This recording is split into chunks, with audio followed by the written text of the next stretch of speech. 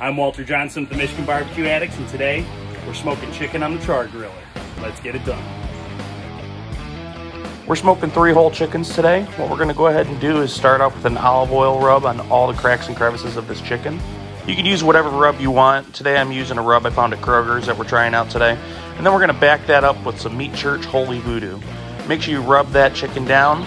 Make sure the rub of your choosing gets inside all the cracks and crevices of that chicken. We're going to want this whole bird covered.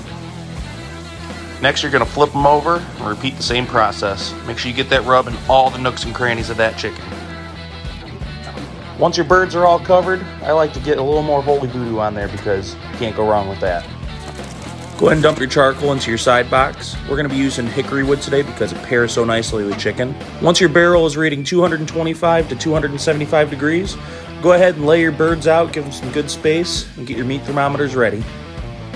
After about 3 hours, these birds are looking fantastic. All right, guys, these birds, they look great. We just got to make sure that they hit an internal temperature between 165 and 170, and we'll be done. We had a tornado warning blow through in our area, and we're still smoking. That's what I'm talking about.